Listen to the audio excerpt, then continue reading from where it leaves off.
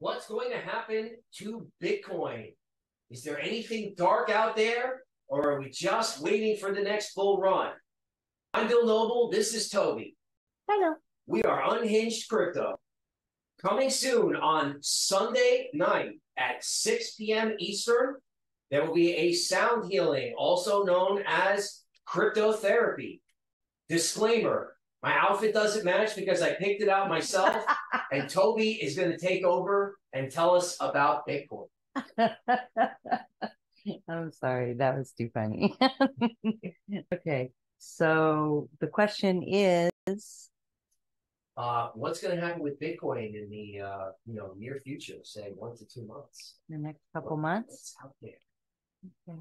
So we'll just do a standard 3 card, right? Okay. Okay, so let's look at where we've been. The Hermit, right? Right. Been hiding in a cave. Stuck at Turning- 30K. That sounds, just not going out in public, finding your own truth. That's what this card stands for. Okay.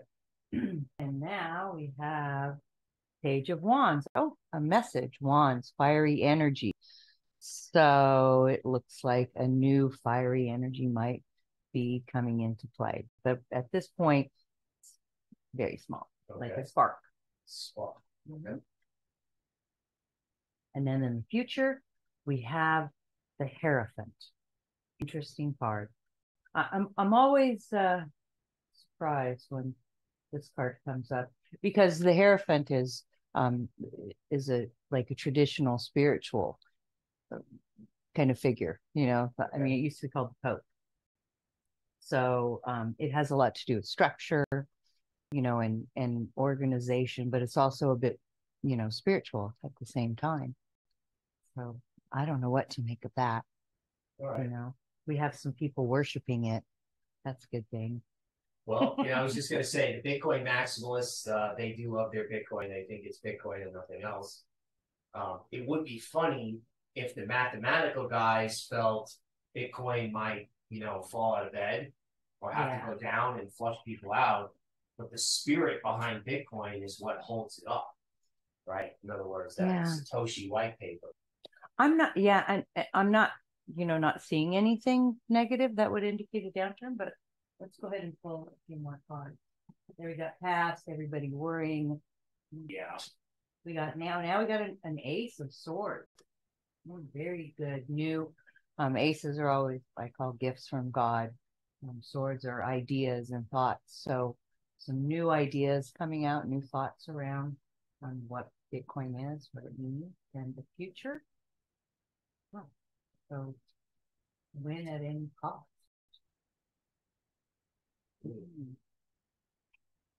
All right. So win at any cost, that could mean, deal with some sort of like maybe flash crash. The buyers of Bitcoin or the people who love it are going to have to support it against the people who hate it. Maybe it could be regulators. Maybe the Bitcoin ETF gets turned down. What is the ETF? They're working on getting a Bitcoin product, a special Bitcoin product that would use actual Bitcoin, but it would be put in a container for stock investors to buy and sell. Without ever really seeing the crypto, they would get access via the stock. It's this new hot topic, right? So everybody thinks that Bitcoin ETF is this form of the Bitcoin ETF is like the second coming. Not so sure, but I kind of feel that way too. It doesn't feel that they're going to approve it, right? Or that it's very exciting whether they do or don't. Yeah. Okay. Yeah. I mean, my personal feeling is if someone is expecting a big, gigantic crash, I don't really feel like that's going to happen.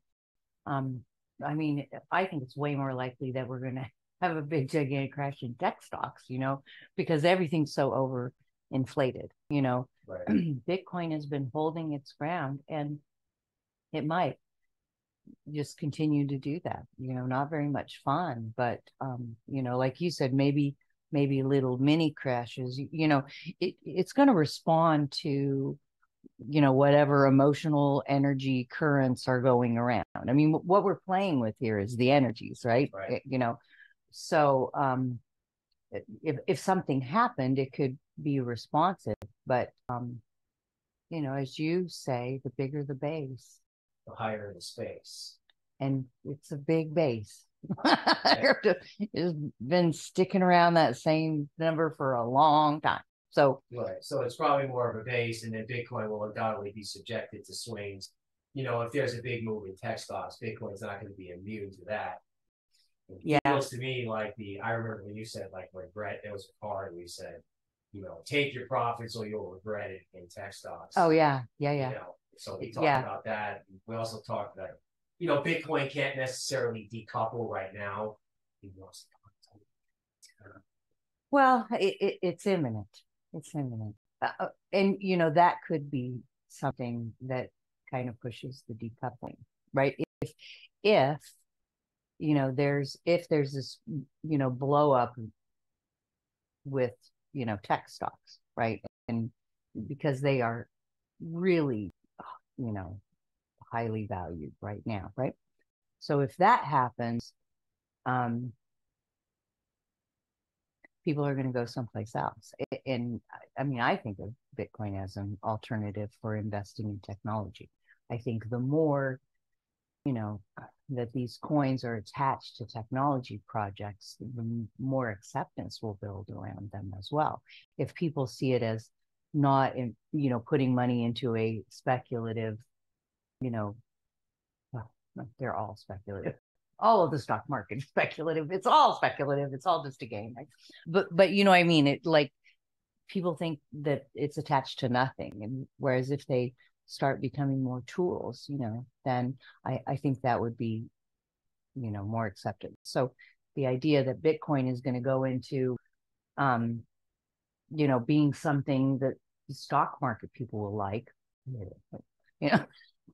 that to me doesn't sound appealing at all. I mean, I agree. We're the rebels. What are we doing here? You know what I mean? It's like, what is the thought in all of that? I don't understand it. But whereas being like the people who are doing AI with Solana and and all that kind of stuff, that to me is very exciting, and that to me is where the focus of the cryptocurrency should go into the future, not watering down a product that's supposed to be, that has meaning, that means freedom and, DeFi and all of the beautiful rebellious sentiments that were, part of the beginning of crypto. And now we're going to be, well, let's water it down so grandpa can eat it, put it in a blender and, serve it up as mush. So, because grandpa's got no teeth anymore. I mean, I'm with you on that. So Bitcoin probably not going down 40% for the next cycle. And you got a little bonus action that, I don't know, BlackRock and Gensler and I don't know, all these guys can take their ETF and, stick it. We'll see you next time. Sound Healing Sunday, 6 p.m. Premium products coming soon. Bye-bye.